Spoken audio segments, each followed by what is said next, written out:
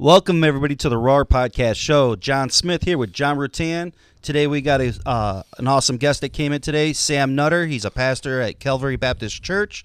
And go ahead and say hi to everybody here, Hello, Sam. everybody.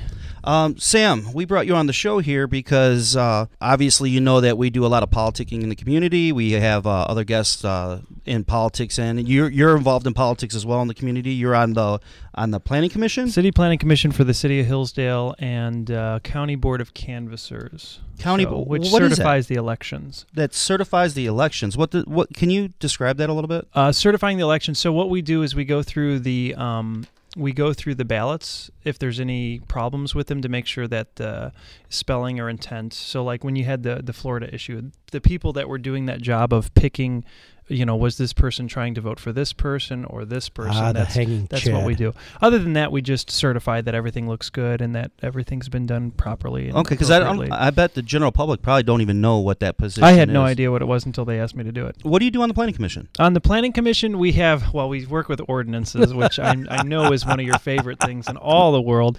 And then we work on the city master plan, which we have a new one as of, I think, a year and a half, 2 years ago. What is that? The city master plan, the way that the city master plan works is that you have this basically like outline of what you're trying to do as a city. Like a goal? Goals. So an example of something that would be in that, and I'll explain why you want to have one of these. And you may not like the reason, but it's the reason. So you would have, like, one of the things that we worked hard to make sure was in the master plan is that we want to get rid of all the one-way streets, right? Another thing that made it into the master plan, I believe, is that we want to have as many electrical wires underground as possible. Yeah. And these things, if you have them in your master plan, you can get grants and things like that because they say, well, is this in your master plan? Is this in your master plan? And you, as long as you're proving that you're trying to work towards something, it's easier to get money. So that's the purpose of that. Since we have you on the show here, why don't you tell us a little bit about yourself, like what was your upbringing like? What got you into religion? Or I don't know if it was from your family or if it's something your dad did. Well, I can start with, okay, so my mother was a, what we would call a bus kid. So she went to a Baptist church in She rode the bus? Eastern, she drove the bus? Well, she could walk. She was within walking distance from the church. But in Posen, Illinois, there's this church called Faith Baptist Church, and that's where she came to know the Lord, and she grew in her faith and eventually met my father. My father grew up in not a non-Christian home, but a nominal Christian home. Mm-hmm. And he went into the Navy because he said, I've got to get away from my friends because they're not going anywhere fast, And I've met some of his friends recently, and they're kind of dying off, and they're still partying and doing stuff on the weekend. And he went and did something with himself. He said, I got to get away from these people, or otherwise I'm not going to. So they're not doing nothing with themselves? Well, in terms of Gotcha. Yeah, I would say that. Like if you're living for the weekend at 60, then probably not. If that's your long-term goal. It sounds if like your goal is to get trashed on Friday, then you haven't moved past the college phase. That's right. Well, it sounds like your dad had a pretty good head on his shoulders. Well, yeah. So he got saved, or whatever you want to call it, born again or whatnot, in the Navy, in the ocean. In the middle of the night, because friends had been working on him and talking to him and all this, and so he built this vibrant faith in the middle of the ocean and came back and went right to Bible college. And his parents introduced him to my mother at the church that they were going to at the time, which was Faith Baptist. So that's where the origin of my faith comes from, is somebody sharing with a sailor Christ and what Christ did for them, and that sailor, my father, experiencing that for himself. Also, what got you into politics?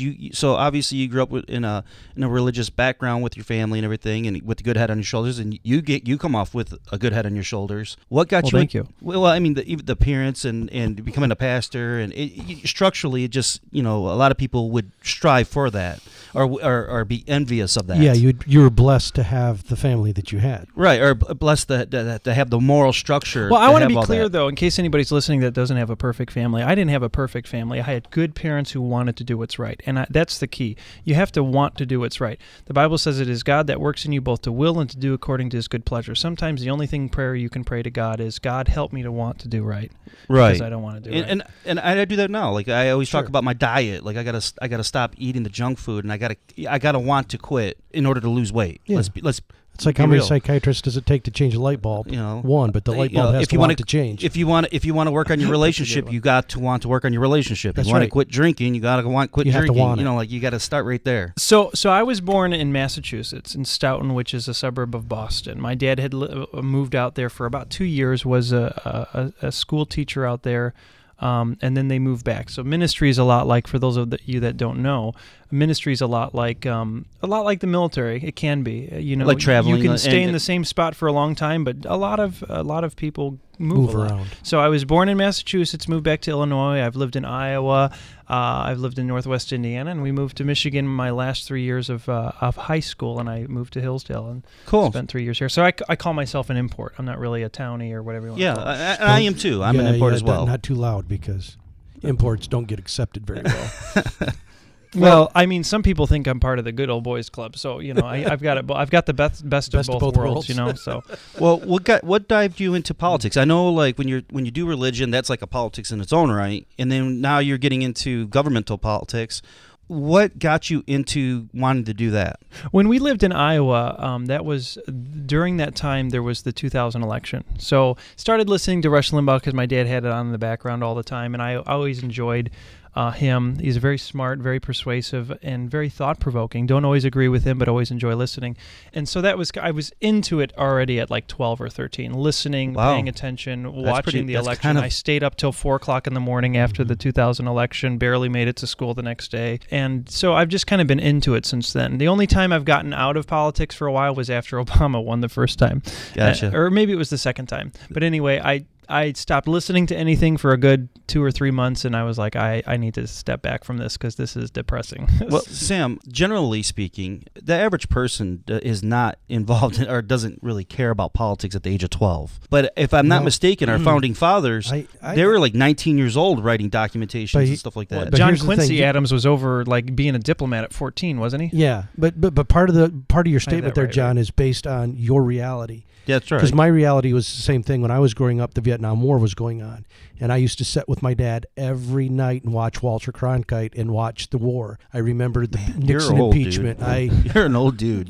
So I was very much into what was happening in the world at the same age. Generally speaking, I came from the metro area. I mean, that's where most of the people are from in Michigan. I generally speak. I know I'm talking from my reality. I think a lot of it is. I think a lot of it has to do with upbringing. A lot of it has to do with geographical location. A lot of it has to do with economic status. And I don't disagree with any of that. So I think a lot of that. I try to come from the idea that I'm an average Joe. And so since I'm the average Joe, what do I know as far as the average Joe goes? And then I try to relay everybody as the average Joe. I know that's not the good way. So many topics I could swerve into right now. Right, exactly. I'm thinking about education. Dude, I'm thinking about minorities hate when I start talking in general sense. Sure. Oh, they hate it. But realistically, you go to Addison School District. You go to the Addison School and you talk to the average student over there. I can almost guarantee the average student does not care about politics, and probably a lot of them don't care about religion either. Yes, but go to Lumen Christi and see if you have the same. Sure, but I don't know if you take the general public. I think the general public will outweigh in numbers than a private school. More than likely. Okay. No, I'm going to tell you right now that the reason I got into politics is because I grew up in an environment where everything was mission focused. So you're trying to see people's lives changed all the time, and politics is something that affects day-to-day life. It does. It's not something that any of us like. That it's a big responsibility. I go and pull a lever or whatever. I've never pulled a lever, just for the record. But I have voted. Everybody, he's don't have levers anymore. He's pulling a lever. I'm cranking in the my hand over here.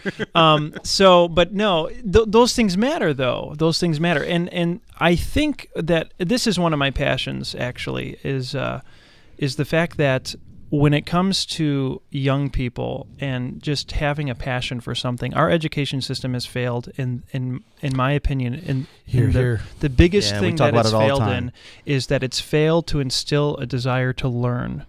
And that to me is, I don't care. I do care if somebody doesn't finish high school or whatever, but what I care most about is, does that individual have a desire to learn? Because if they have a desire to learn, they can make it without a diploma. Yeah, usually that's because we teach to the test instead of teaching to life. John and I do believe there's only two topics that you need in life to move forward, and that's English and math. Really, anything else outside of that. I went to a Bible college, and the chancellor and founder of the college said famously that the most important class that you'll go to, now this is, mind you, a college for preachers, the most important class that you'll ever attend here is English class. Yeah, if you write smart or talk smart, everybody will perceive you as being smart. I had three daughters. I'm not very smart, but I use big words, and people are like, well... Well, I had 3 daughters, and I used to tell them the same thing. If you speak well and write well, and you can understand what you read, people present will take well. you, that's right. Then people will take you as educated. But you can have a PhD and speak deplorable English, and people will take you as a fool. And you can run for president, too. That's right. Well, check it out. I said the word smart, right, which is actually the wrong word to say there, right? Intellectual. Well, smart is like a sharp prick. Like a sharp, smart is a sharp prick, like a needle. Mm-hmm. And so, like here, I'm using the wrong word. You guys said, well, I should be speaking well. I should be saying it the right way. Don't speak good. So yeah, exactly. So this is just a prime example. I literally asked the lady that was sitting at the desk at the college fitness center yesterday. I asked her, I was like, now is affect with an E? That's the one where it's a noun, right? And the A is the verb, right? And she's like, I'm trying to answer something on the phone right now. I can't answer your question. I was like, well, you're a lot of help, like.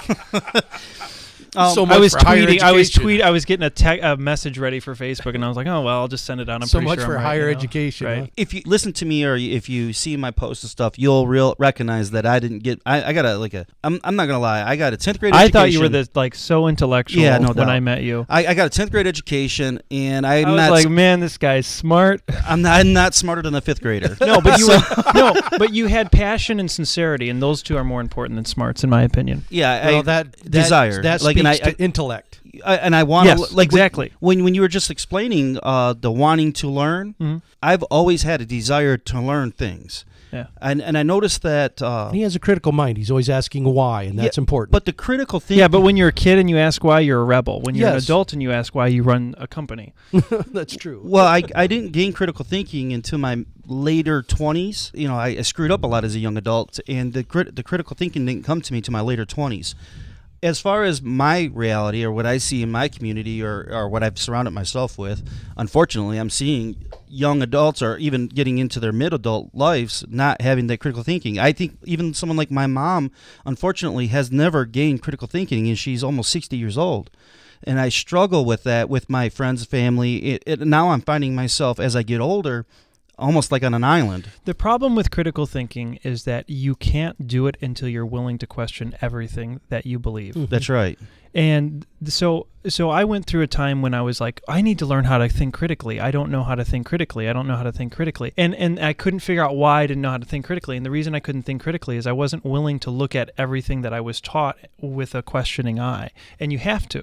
Mm-hmm. You have to be comfortable enough. You're not broken enough as a person, and I mean that in a positive sense. Broken by that I just mean the initial shell broken off of you. Until you're willing to say, well, is Jesus real? Sure. Is that a thing? Well, or is that a story? And if you're not willing to ask that question, then you're not going to be willing to ask other questions. Well, my mom, instead of trying to understand the war in the Middle East, she'd be like, all of them need to be bombed. That's so close-minded.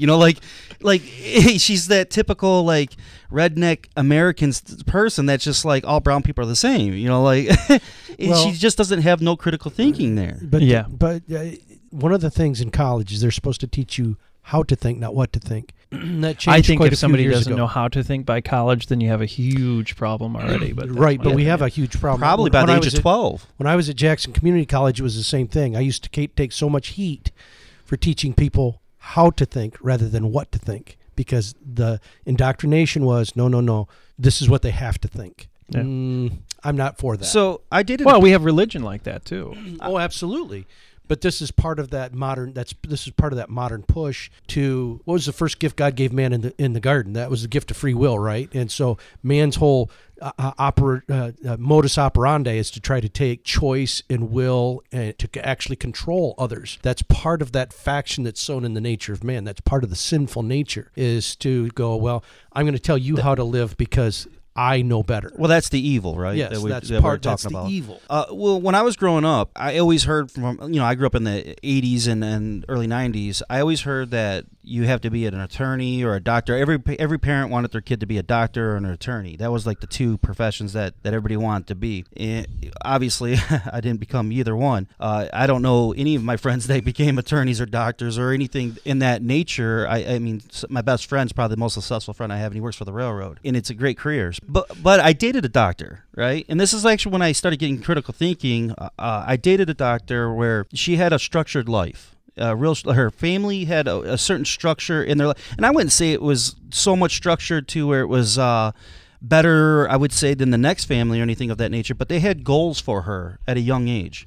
And I recognized that she had goals, and that was like one of the things that she had that I would say a lot of kids don't have. Like I didn't have that, or I went to a school where you had to set your goals every day. Yeah. So you got there in the morning, and you had to like, okay, this is what I'm going to do in this subject. This is what I'm going to do in this subject. This is what I'm going to do in this subject. Now it was structured in that they would come and check and say, that's not enough for that subject. Sure, do more. Well, but your goal at your job was to pick, this is what I'm going to work on today. So if I didn't feel like doing a lot of science today, I could get away a day or two with, putting 1 or 2 pages in science and 5. Yeah, not completing a goal doesn't mean you failed in life, right? So like but no, not setting a goal is failing in life. That's right. You started this. We started this whole conversation with your father was mission driven. Yeah. And what I realized now is her family didn't allow her to not be mission driven. She knew from the age of 12 she was going to be a doctor. There was like no ifs, ands, or buts. I felt called to teach and preach at the age of 8, I think it was. Okay, so like her parents would not allow her to fail. So they set her up for success. And I realized that was one of the things that I think families don't know how to do. Like, as far as I didn't know how to do it with my children, and my mom didn't know how to do it with me, and her mom didn't know how to do it with her. You can't, some things are caught, not taught. Like you catch it from somebody. You catch being driven as a person from somebody. Mm-hmm. One of the other things that I learned in college was that you're here to learn the teachers. We hire these teachers because they're men and women of character, and we want you to get them. The class is secondary. The teaching is secondary. We want you to know who these people are. Which is really dangerous, too, because some of the instructors I had in college. Well, also, in order to learn from someone, you got to respect them. You got to learn what duplicity is at some point. Right, sure.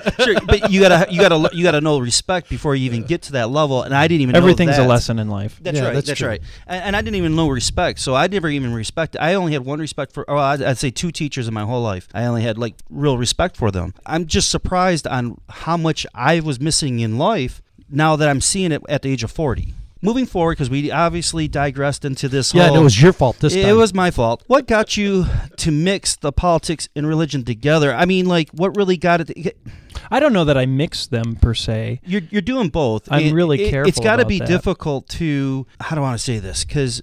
Obviously, you're dealing with people that may not be the same type of religion. I don't know if I'm saying this right. You're a Christian-based religion, right? Yeah. So, like, if you're dealing with someone that maybe doesn't accept God into his life, say he's... Well, that comes to the humility where you accept the fact that you could be wrong about anything in your life at all. Sure. And that doesn't take away from believing wholeheartedly what you believe, but understanding that I believe other people are completely wrong about how the world works, so there's a possibility I am. So there's a humility there. It's like a give and where take. You're coming to somebody with humility saying, you probably know something I don't know. Be careful now. What you're saying is going to anger a lot of people. Can you define what that word means? Because I'm pretty sure... Which word? Humility? Humility. I can almost guarantee, generally speaking, that the average citizen don't even know what that word means. Humility? Well, when I say humility, I mean, I have to think about this for a minute. I don't have there are certain words that I have where I have a rote definition in my mind.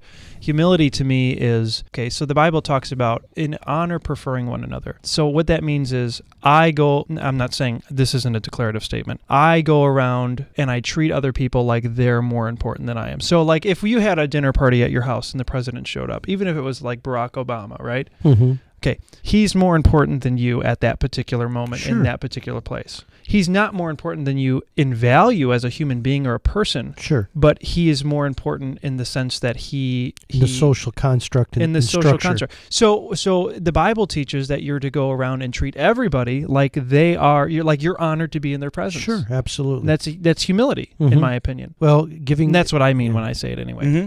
Yeah, giving people the better. Humility isn't having nothing that you believe or just like being soft about it. Humility is saying you might be right. And you know how many people are shocked when you do that? It's really disarming. I've been surprised by how people do not know how to respond when I'm doing an argument or saying and making an argument, and they come back with what they say, and I just say, you might be right. I mean, people are completely blown away. They don't know how to react. See, I used to teach a little thing in my class when I taught at the college, and I was always getting in trouble. They said, you can't teach politics and religion in your class. You can't even talk about them because you're not a political science class or world religions class. But there's something I always brought up that it was probably the best thing I ever learned about religion I saw on Seinfeld. And that's when Elaine Boozler, she was always kind of bumbly with men. She wasn't that good. And her and Kramer were standing in the soup Nazi line, and she swore. And then she looked back and she said, oh, I probably shouldn't have said that. Kramer said, why? She said, you see that guy standing back there? He's really churchy.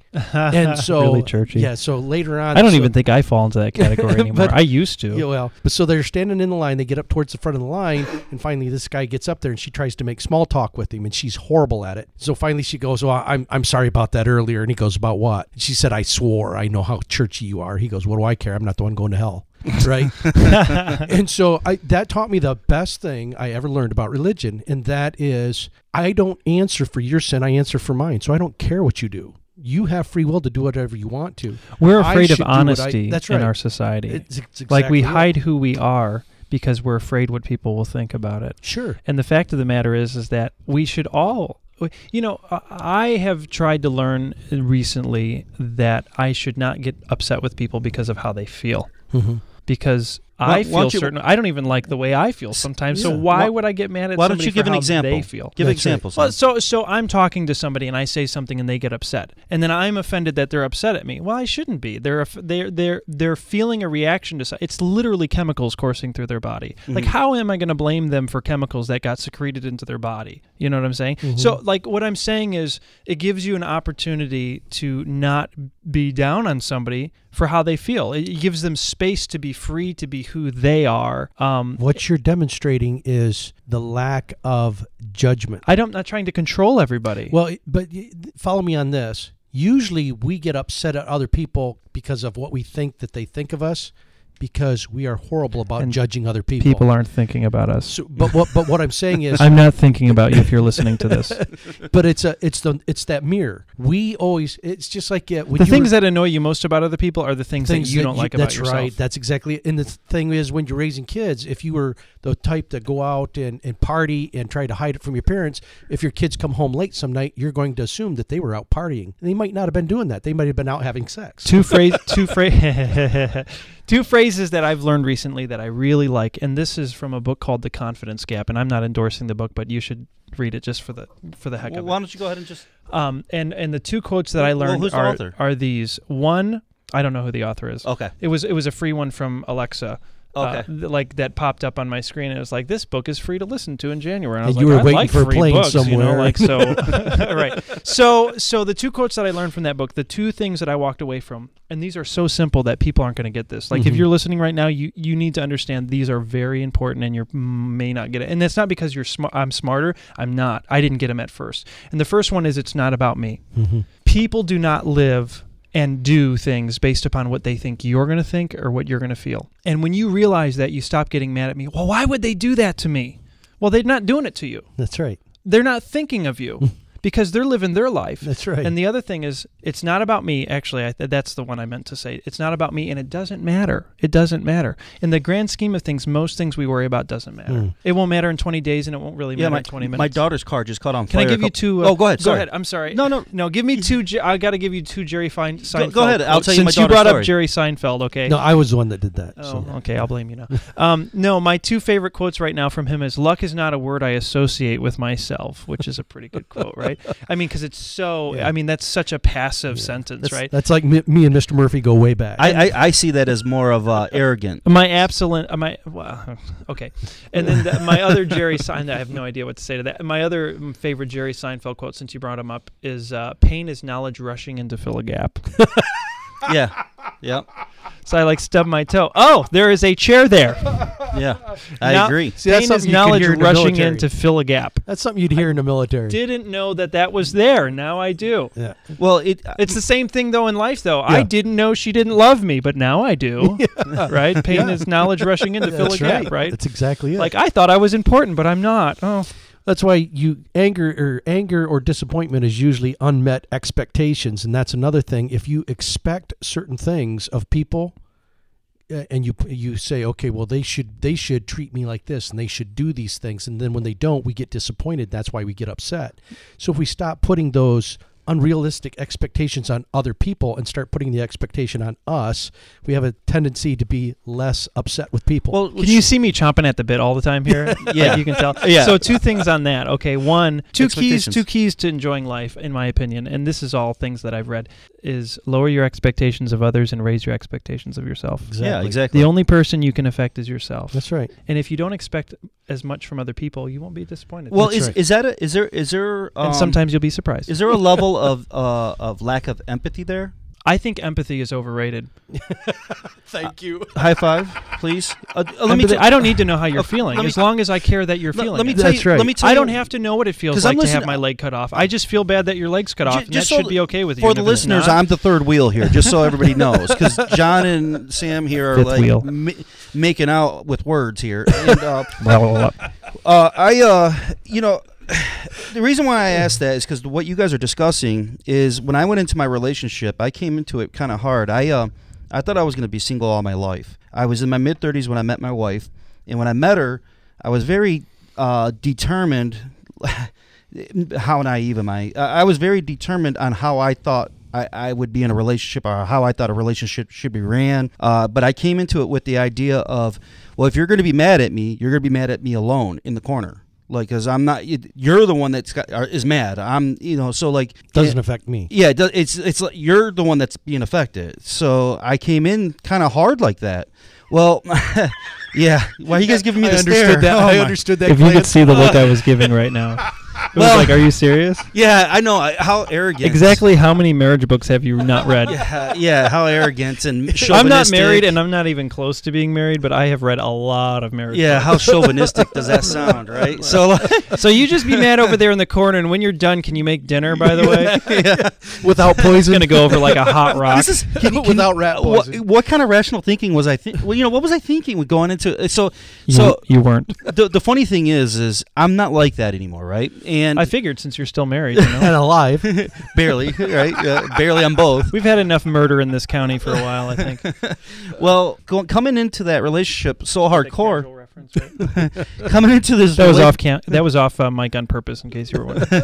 Well, coming into this relationship so hard like that, and although I'm not like that anymore, it still has. If your wife is listening, can you verify that? She obviously that's used against me now in the heated of arguments that I have a lack of empathy. That's because you gave her the. I'm going to take a wild guess. Your wife does not listen to this podcast. Yeah. No, not at all. This is why we do this, because we can't talk at home. Oh goodness! I can talk at home. I drive people nuts. when I talk too much. When you guys are discussing this type of topic, that's that's instantly what I'm thinking is a lack of empathy. And like you said, it's a little probably overrated. Empathy is overrated. And I agree with you guys. I don't want people to feel bad when I feel bad. Why should they feel bad when I feel bad? Care that I feel bad and love me, but don't sit in the corner with me. No, tell me, give me a couple minutes, and if I'm not out in a couple minutes of my little self-wallowing, you better come over there and kick That's like my saying, butt. because I'm having a heart attack, I'm upset that you two aren't having one too. Right, yeah. Well, No, I mean, and empathy is important, and it's more important the closer the relationship is. But I'm not trying to have an intimate relationship with every human being in the world. Well, I find I have a hard time dealing with people that play the victim a lot. And I talked to John about this yesterday. Even like my neighbor last night, I took to the hospital, and he can get into these like moments because he's an alcoholic, and he gets in these moments where I don't know what he want to do, this subconsciously play. Like, we know each other really well, and we could play off each other without even talking, but he'll ask for something in particular. Like, he'll ask, like, should I be doing this? Or, like, John, I can't believe I've done it. And I'm so real with him. I'm like, just shut the hell up. Quit being a little girl. I'll say stuff like that to him. And so, like, I keep it super real with him, and I don't allow him to be the victim. I'm becoming more like that. More cynical? Is that the word? Well, no. It's what it is real, but I'm not quite to the point where I'm an asshole about it? No, I am. I'm not quite to the point where I've learned how to balance that with empathy and with care. Obviously, it doesn't, because I get frustrated with people, and I'm just like, this is a stupid question. You should be able to figure this out on your own. Well, it doesn't work with everybody, obviously, right? Some people, but some people respond very well to being told exactly what you think. Like the people that don't respond very well typically are not in my everyday life, obviously. So, like, when they're in my everyday life, they tend to take it on a little bit easier because they know who I am. I mean, Jesus got a crowd going. See, I interrupted. Did you catch that? So even Jesus, and I didn't apologize either. I just kept going. No, you're good. No, so Jesus in his ministry, he would come to a point in time where he was like, okay, there's too many people following me, and then he would say something along the lines of, you must eat my flesh and drink my blood to be a follower of me. And people would be like, oh, yeah, I'm not really into that. I'm going to go now. And the ones that got it stayed, and the ones that don't. And that's how I feel about my life. Okay, the ones that get it will stay. The ones that don't get it will go. And that's fine. They don't have to like me. I don't care. I mean, I do care, but I don't care. I shouldn't care anyway. Exactly. Well, a couple days ago, my daughter called me. Her car caught on fire. She was stressing out because I would be stressing out. Of course, she owes money to the mob. well, it wasn't a big situation where exploded on the side of the road. I don't know what happened. It was just a simple thing where I'm from Chicago, so like these are real things that happen. Sure. Well, the fuel. I'm kidding. The fuel line or the fuel rail. Her boyfriend broke a piece off of it, and it must have been like squirting a little bit of fuel onto the motor, and the motor heated up and caught on fire. Well. Don't let that man touch a car. Well, it didn't hurt. She didn't get hurt or nothing of that nature. It was just stress because you're on the road and it breaks down. You got to pull over. Your car's on fire. You're probably going to lose your car. So you're dealing with that stress. So she's texting me and calling me, and I was like, it's just a car. Like at the end of the day, like what has that kind of stress achieved in life? But sometimes that's that verbal slap in the face. Like, remember on Airplane where the one passenger's freaking out and people are lining up to hit him with a ball bat and everything else to knock him into reality. Sometimes people need that verbal slap in the face. I do the same thing. Sometimes I stress over things that are stupid. My wife looks at me and goes, "What's wrong with you?" Did you say the movie? But you need people in your life like that. Did you say the movie Airplane? Yeah. What the hell? What is that? That's right. I forgot. You two young pups. I've seen the cover of it. Like, I've seen the cover for the VHS. Is Kareem Abdul-Jabbar in that movie? What's that? Is Kareem Abdul-Jabbar in that movie? He's the pilot, isn't he? He is in that movie. But Jabbar is a fun name. Isn't it? Most of our podcasts have been about morals, Sam. And John and I we like to joke around with the best of them, too. Yeah. But when it comes down to politics and the seriousness of, maybe John and I are taking it a little too serious. What we notice is in the world of morality, we're finding it hard. Because John and I believe all taxation that's not exercise tax is a form. Can I preface this? Yeah, go ahead. Go ahead. Part of this thing is we get into arguments with people that are in elected positions, and it seems like it always comes down to that. Well, it's legal. We can do it because it's legal. And my answer to that, and this irritates a lot of people, but I say it, and that is, it's legal for me to tongue kiss my sister, but should I? Because it's not moral. It's probably not moral for me to do that, but it's legal. I don't know. Maybe it shouldn't be. But you see what I'm saying? Legal doesn't mean that it's moral. That doesn't mean it's right. Doesn't mean that it's right. I would just agree with because that it's statement. legal.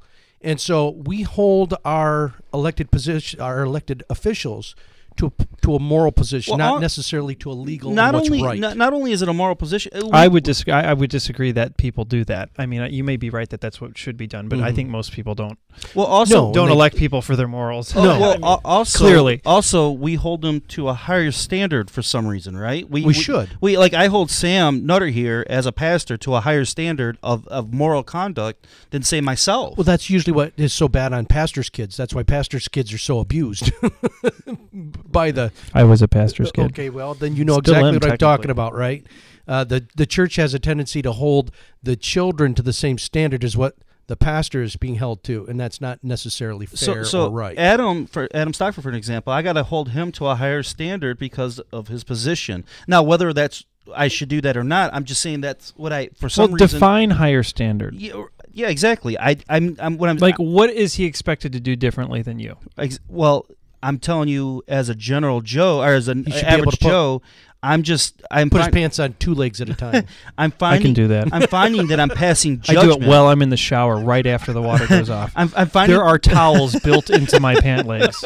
I could be Mormon. It's like special underwear. You know what I'm saying? Well, I find myself. Sorry for all you Mormons listening. I know this is. He's not sorry. He's not sorry. I'm not sorry, but if you're offended, I I'm sad for your feelings because I respect you in every way. Well, I find myself passing judgment, and I got to understand that I can't do that. No, that's not true though. The Bible says, "Judge not that ye be not judged," and then it says in the next passage, I believe it says, "But judge righteous judgment." Righteous means rightly. It means to do things right. So it's okay to judge is somebody doing something the right way that is completely justified to do.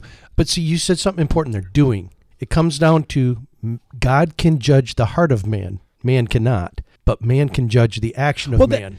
That's the humility to say, I may be wrong, but I think he's kind of a jerk.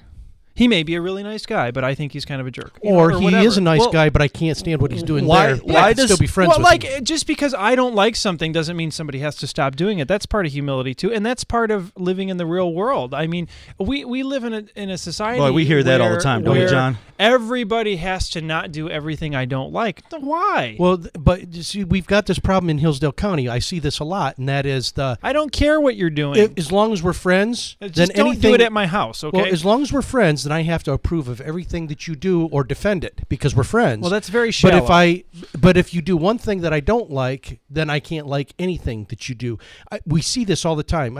I didn't see it near as bad until I started running for political office. Then I really see it, and that is that I have this thing that we can be friends, and you can do something that I don't approve of, and I'll tell you to your face, and I'll tell everybody that I don't approve of that. For those that doesn't mean that you're a horrible person.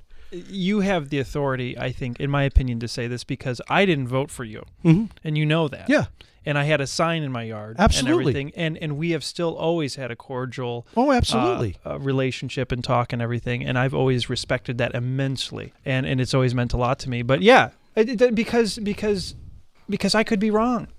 Well, we get into this. When I don't believe I can't be wrong, then everybody else must be wrong. Well, this is part of this fraternal idea that's pushed in our society, and that is, as long as we belong to this fraternity together, we have to defend one another, no matter what it is that you do.